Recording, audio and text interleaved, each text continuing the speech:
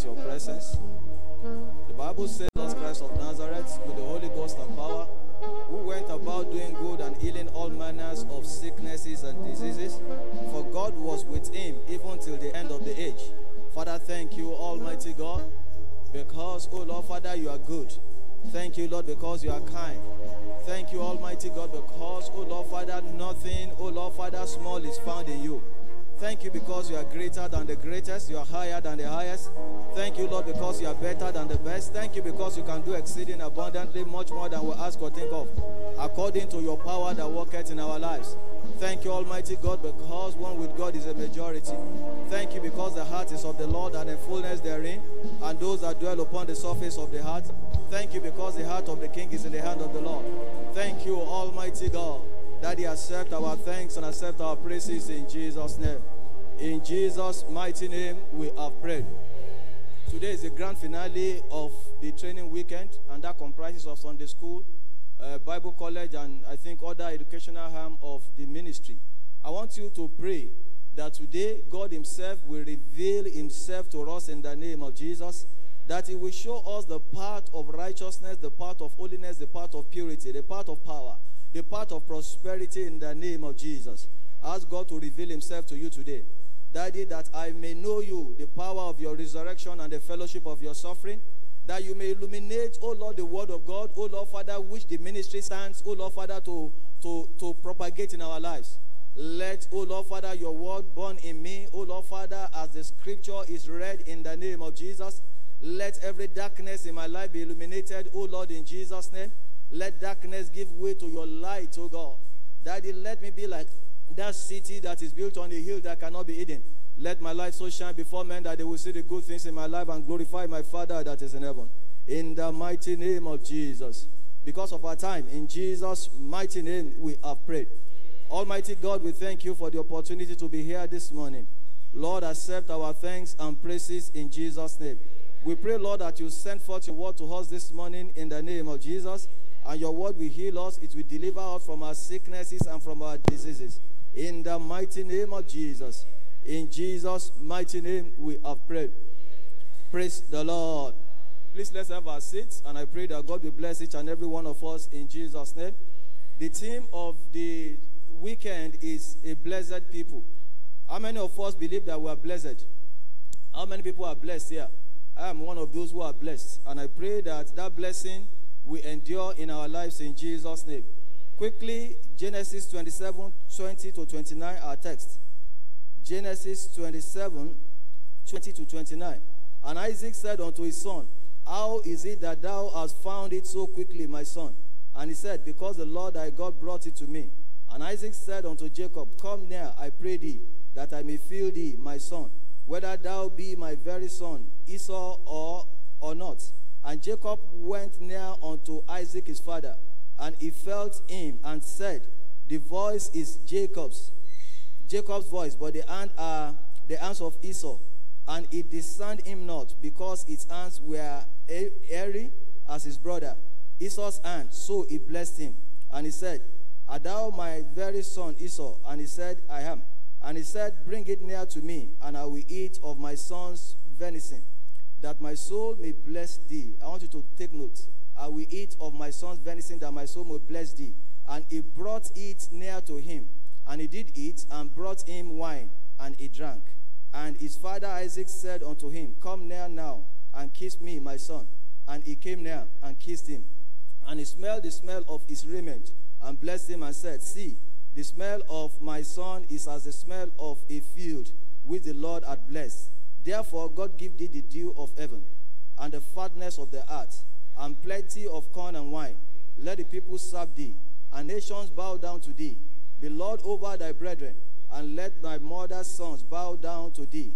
Cursed be every one that curseth thee, and blessed be the one that blessed thee. Praise the Lord. I will quickly read Acts again. I may not be able to go through many scriptures, so I want to just lay the foundation. Acts 3, 25 to 26. Acts 3, 25 to 26.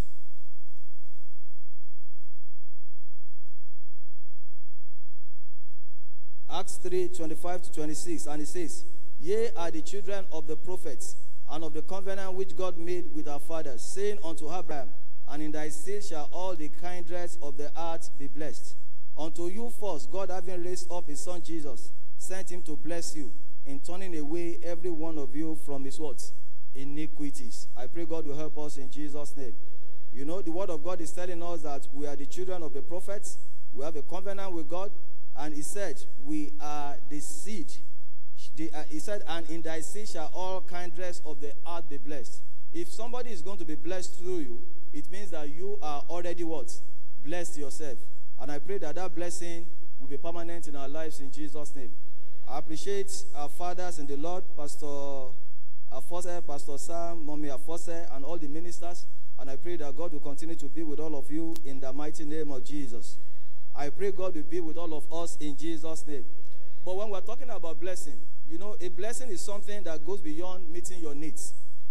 You know, if you're an economist, or some of us did a little of economics, economists talk about needs, they talk about wants. Needs are the basic things of life. Your food, clothing, shelter, and all that. But wants are above needs. They are more like your desires. But for someone who is blessed, it means that a lot of us, unfortunately, we are still struggling meeting the basic needs. Because some of us are still struggling to eat. We are still struggling with shelter. We are still struggling with clothing. These are basic needs. Am I communicating? Yet, it is the plan of God that we are blessed. Meaning that God wants us to go even beyond basic needs, such that our desires are what? Are met, depending on how blessed you are. You know, God has provided food, if you read Genesis 2:8-9. God has provided money, if you read Genesis 2:10-12. God even promised that he giveth his beloved what? Sleep. Meaning that sleep is your right as what? As a child of God. So you don't need to take all kinds of drugs. Because sleep is what? Is your right. Blessing is the will of God for his children. You need to understand that very well. If you go to Genesis 1:28, it is the will of God that we prosper. Am I communicating? So let nobody make mistake about it. Sometimes when you give your life to Christ, I think that is beginning to change, or it has changed. People will look at you with pity, as if, you know, you are part of the downtrodden in life. But is that true? That's not true. If only they know, you understand, that anybody who has given his life to Christ and is a genuine child of God, watch out for that person. Because the Bible says, if any man be in Christ, is a new creature. All things are passed away, and behold what? All things are what? Are become new. Meaning that that person has been set, you know, on the path of prosperity. Prosperity of God. And the Bible says that, look, the kind of prosperity that God gives is the one that what? Will make you to be blessed, such that there is no what? Sorrow to it. You know, you need to understand. So it's the plan of God for you to be blessed. And God says even in Psalm 23:1-2, if God is your shepherd, you shall not want. As long as it's the one that is guiding you, is the one that guards you, you know, is the owner of your life, is the one that leads you, then you can be sure that you shall not want. Because the Bible says, they that seek the Lord shall never lack any what? Any good thing.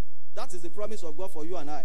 That even in the course of pandemic, or in the course of economic crunch, or whatever they call it, it is still the plan of God that we will prosper. And I pray that we will prosper in Jesus' name. And you know, the good thing is this, why I like to wait on the Lord and for God to be the one that will bless me, because it is the blessing of God that endures. Am I communicating? If you play a shortcut in life, you understand, your blessing may also be what? Short-lived or shortcuts. It will not last. It is the blessing of God that endures. And you know, there are so many battles in life. So don't join people to go and look for money, to go and make sacrifice and all that, because you will only give yourself more trouble. Am I communicating? You know, a man has enough trouble to take care of in life. I want a kind of blessing that even if people are fighting me, I will just go to sleep. Because I know that the Bible says, cause causeless shall not what? Shall not come. You cannot cause the one that God has blessed, if truly the blessing is of God. And I pray that that blessing of God that maketh rich and does not add sorrow, that is what God will have to you and I in the mighty name of Jesus. But brethren, we need to understand something. There is hardly any one of us, except if there's something wrong, that does not want to be blessed. But you see, what most people fail to understand is that there is a part that you have to play. You understand? I think Oyedepo said that any faith that does not place any responsibility on you is an irresponsible faith. Am I communicating? There is a part that you have to play, and that, unfortunately, is the part that most of us don't want to hear. When we read Genesis 27:1-4, you realize that God, when Isaac was going to bless Jacob, he demanded of him something. Is that not? He said he should bring this for him and all that. But you see, for some of us now, when you see pastor, you just want pastor to bless you. I'm not saying pastor cannot bless you and God will answer your prayers. But on your own, make up your mind that you are going to do something. And I'm not saying go and give pastor money. The pastors are not hungry by the grace of God. I'm saying that make yourself responsible even in the house of God. It's unfortunate today that people are still being forced to pay their tithes. How do you then want to be blessed? Anybody who does not pay tithe, as far as I'm concerned, does not even have faith at all. And it puts to question even your faith and your being said you are born again, as far as I'm concerned. Because if you cannot go above, what the Bible says, the mammon of this world. If you cannot be trusted with the mammon of this world, then I don't know how God can entrust riches that are beyond the mammon of this world into your hands. As far as I'm concerned, you are better off when you pay your tithe. I've given a testimony here that I have a friend. We started work the same day. And I noticed that he was prospering. And I wasn't prospering as much as he was doing. And I knew him. We were close, best of friends. Sometimes I would go and pass the night in his house. He would come and pass the night in his house. As we became close, I started asking questions. What exactly is happening? What is it? I was earning the same salary as you, right in my own presence. The boy, a young guy is there. We just started. Before I knew it, he got a 3-bedroom flat in Ilupeju. Ilupeju then was still one of the eyebrow area. Maybe that is changing today. Before I know it, he had got a car. As at the time he got a flat, he got a car. I did not have a car. I did not have a flat. Neither did I have that money in my account. It's a different thing if you have that money. You can say, I will wake up and go and do it. And then I started asking myself. And by the way, I was paying my tithe. So don't think maybe I wasn't paying my tithe. But as I got close to him, I now realized that he was even doing beyond his tithe. He told me, you know what? He said, I pay 20% tithe. He said 10%. He said 10%. 10% of his money was for mission. 10% tithe. As I got close to him, he told me, he said, I already made a covenant with God. The first house I built is going back to God. And as I know now, at least, I know that he has, that I know 3 houses already. He said, you know what? He said, my first car, and I know that he has given 2 cars back to God. So immediately I knew something is wrong. And I knew that, yes, I was a Christian, but something has to change. And I will tell you the truth. Since that time, I also made my own covenant with God in a different way. And I have not had cause to regret it. I'm telling you the truth. Look, this thing is real. I don't need your money by the grace of God. I'm not yet there. I'm not yet Pastor Sam. I'm not yet Pastor Jose. But God is blessing me. Even in the midst of pandemic, sometimes you can't say it. Some people are crying. If I tell you now that during pandemic, even as I speak now, I have been blessed much more than before pandemic. Some of you may not believe it, but I don't need to come and tell you. But that is what God can do for you and I. Anything that does not place responsibility on you, you understand? It is not a responsible faith. And there's no reason why you too cannot be blessed. You have to challenge yourself. And I pray that as you do so, God will bless you in the name of Jesus. Who are the blessed people? The blessed people are chosen of God. And so if you are here this morning, you've not given your life to Christ, you have not even started at all.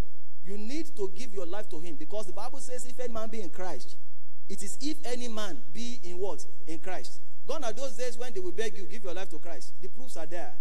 Are you better than children of God? I don't think so. You understand what I'm saying? Gone are those days when you look at yourself and feel so big that you are better than children. I'm not sure that is true. I don't feel intimidated by anybody because I'm a child of God. The person is not a child of God. As far as I'm concerned, God is blessing me and God has been good to me. And I know so many other children of God that they give testimony every day. So gone are those days when we start begging you. It is time for you to run to the kingdom of God. You have more to gain by coming to God. Am I communicating? You have more to what? To gain. It is for your own good. And I pray that as you do so, God will bless you in Jesus' name. Because God said, I have not called the house of Jacob to seek me in vain. God has not called you to seek him in vain. Am I communicating? If it is God that has called you, you will know that he will take care of you. If I was not to be a Christian today, I don't think my life would be what it is today. I don't think, I'll be as happy, I'll be peaceful as I am today. So many things would have gone wrong, I can assure you. But because we are in Christ, the Bible says, if any man be in Christ, he is a new what? Creature. And he has not called us to seek him in vain. You have to be committed to the things of God. You have to get to the point where you can speak like Shadrach, Shadrach, and Abednego. That, O king, we are not careful to tell you this. Let it be known unto you that even if our God will not deliver us, we will not bow to your idol. You see, gone are those days when we are sorry for people because there's no apology that I'm a Christian. There's no apology that I am born again. Unless you don't know that the secret of your prosperity is the very thing that people are looking at you and they are ridiculing you. If you allow them to ridicule you, some of you now, you cannot even carry Bible openly because you are ashamed of the gospel. Apostle Paul said, I'm not ashamed of the gospel of Christ because it is the power of God unto salvation. It is the power of God unto prosperity. I'm telling you the truth. The day you get to a point where you can freely profess your faith, you will see that even God himself will always be with you. We're not saying that trials will not come. Trials will come. You are going to pass through water. The Bible says you will not be drowned. You are going to pass through fire. The Bible says you will not be burnt. Am I communicating? But you see, one thing is sure. God has promised that he is going to what? Be with you. And I pray that as many of us as are here as are looking up to God, the Bible said look up to him and their faces were lifted and they were not ashamed. You will not be ashamed in the name of Jesus. You have to have confidence in God. To have confidence in God, to have faith in God, you have to trust God. Am I communicating? You have to do what? You have to trust God. You have to believe that God is a rewarder of those that diligently seek him.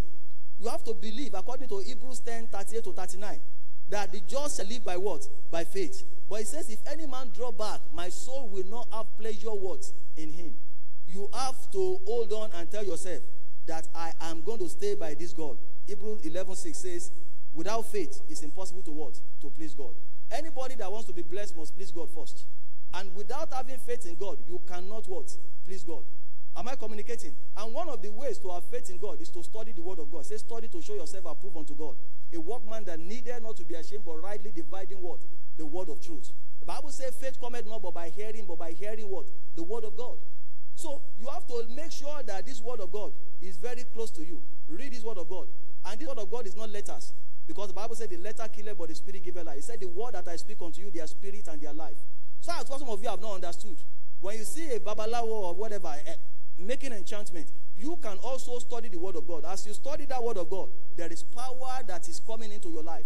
There's a spirit that is coming into your life. And those spirits are displaying every evil spirit. Every spirit that will ordinarily disturb you or prevent you from being prosperous. Because the Bible says in Joshua 1:8, this book of the law shall not depart from your hand. You shall study day and night and meditate upon it. The Bible said, then shall ye be what? Prosperous and what? And successful. And I pray you will be successful. In the mighty name of Jesus.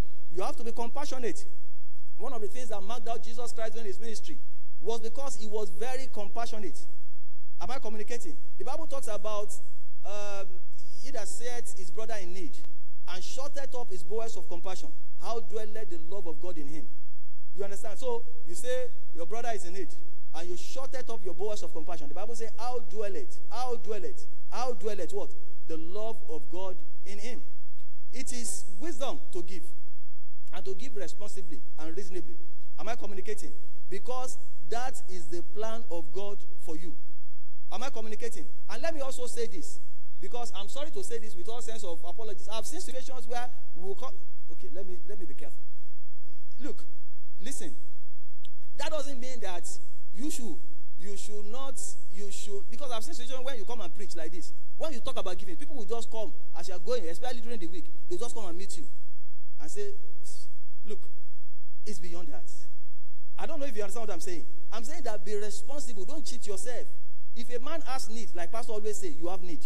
But don't turn yourself into a nuisance because you are not one. As a matter of fact, there was a time in Aoyedepo's ministry that they would tell them that it was almost like people find it difficult to go and ask somebody for something. Because, you see, what is important? Why are you going for, the source? I mean, why are you going for the spillover when you can, tap from what? From the source. Because the same way God has blessed that person, God can also what? Bless you. Don't be jealous of someone. Just ask yourself, what is that person doing? That's what you need to do. You see, as long as the input is the same and every other thing being equal, like economics we say, you understand, the result is likely going to be what? The same or even more. So there's no reason why you should turn yourself to a beggar. But if you have need, you have need.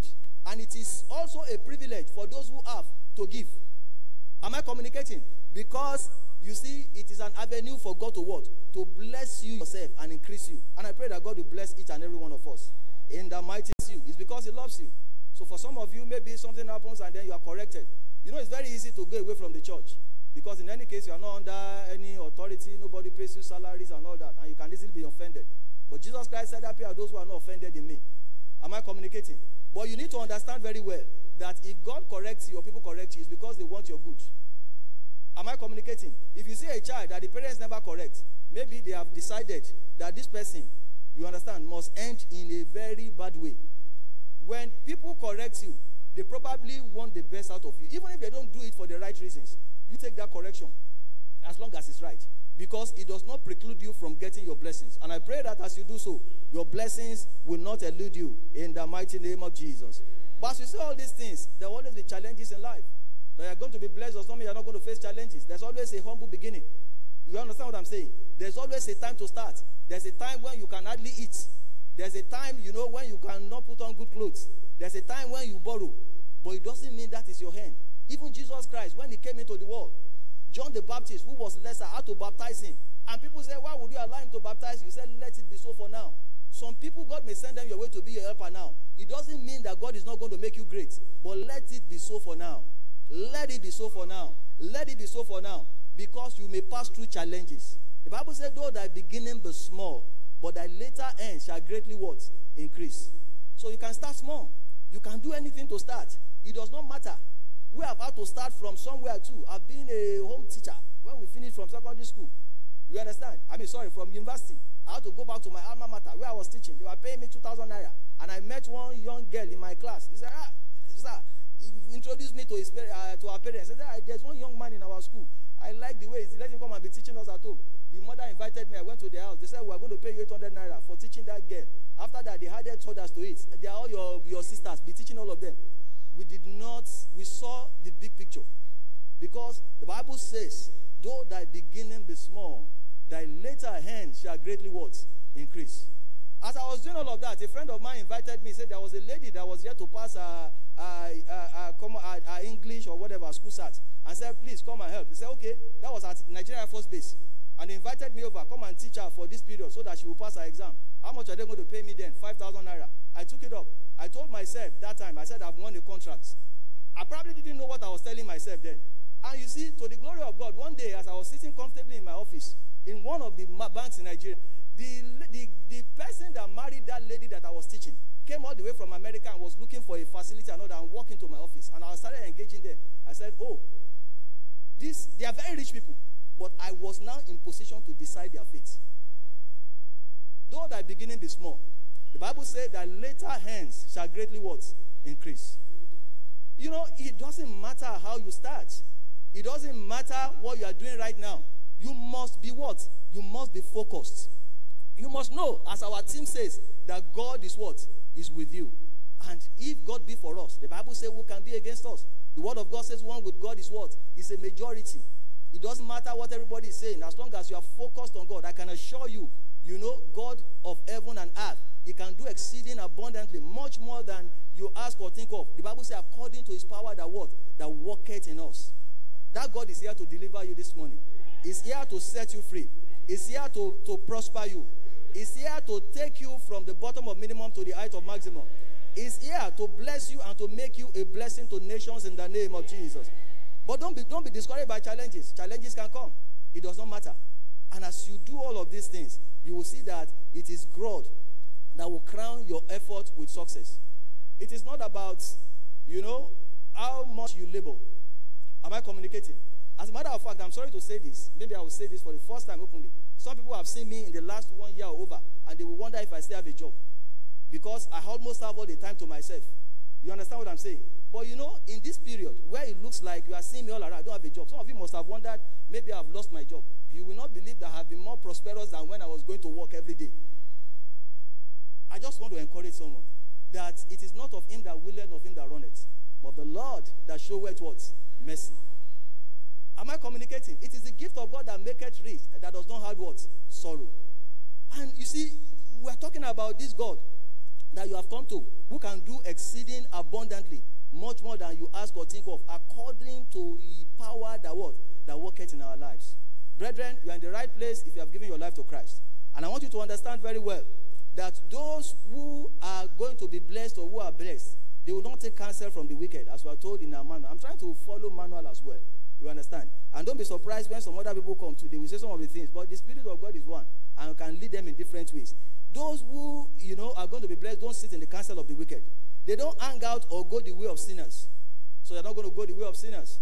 Am I communicating? Just because you want to be blessed. They will say, try this and try that. I can say wholeheartedly, I've been working for how many years? But I've never taken what does not belong to me. Because it is God that will bless me. And I don't want the blessing that they will come and knock on my door and they will come and take my wife. And the only thing they will tell them or my children is your father has stolen.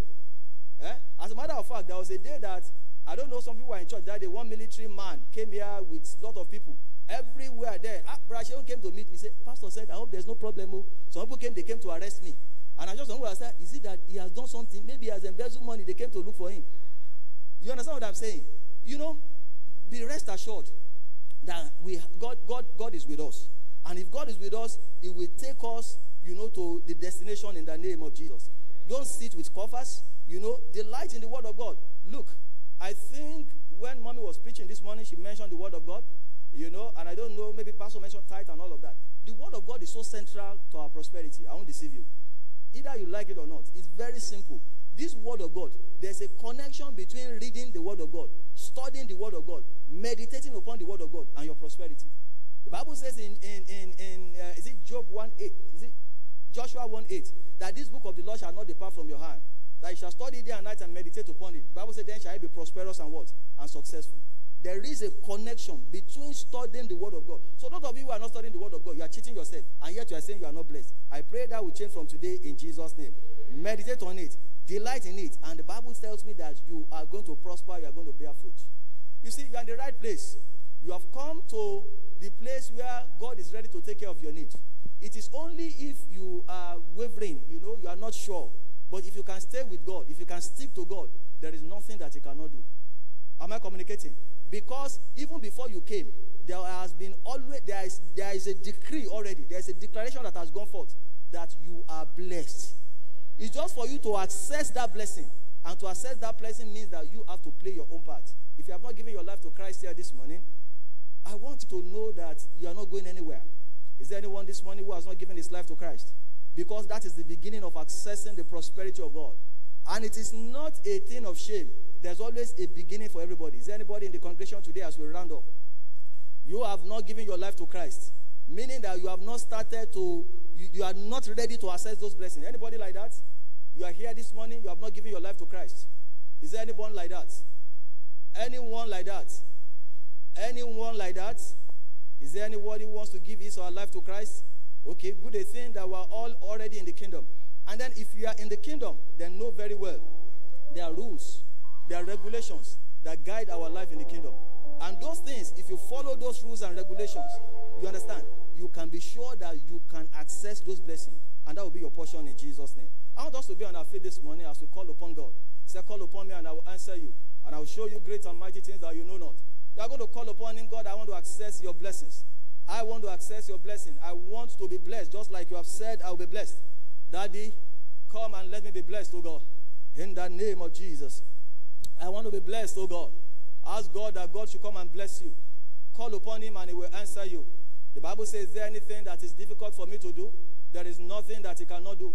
The Bible says He can do exceeding abundantly much more than you ask or think of, according to His power that worketh in your lives. God is God and God is no man. God is greater than the greatest, is higher than the highest. The Bible says the earth is of the Lord, and the fullness therein, and those that dwell upon the surface of the earth. The heart of the king is in the hand of the Lord. That God can open the windows of heaven this morning, and He can pour out His blessings upon you that there will not be room enough to receive them. In the mighty name of Jesus. In Jesus' mighty name we have prayed. Father, I want to thank you for the word that has gone forth this morning. I pray that this word will not be letters unto us in the name of Jesus. Let that word go forth, O Lord, as you have declared it to be spirit and life in the name of Jesus. And let that word penetrate every soul, every spirit, and everybody. Let the word of God, O Lord, Father, make people what you want them to be in Jesus' name. I declare that the heavens are open unto each and every one of us. That they pour out your blessings upon us, O God. That there will not be room enough to receive them. In the mighty name of Jesus. In Jesus' mighty name we have prayed. God bless you in Jesus' name. You may have your seats.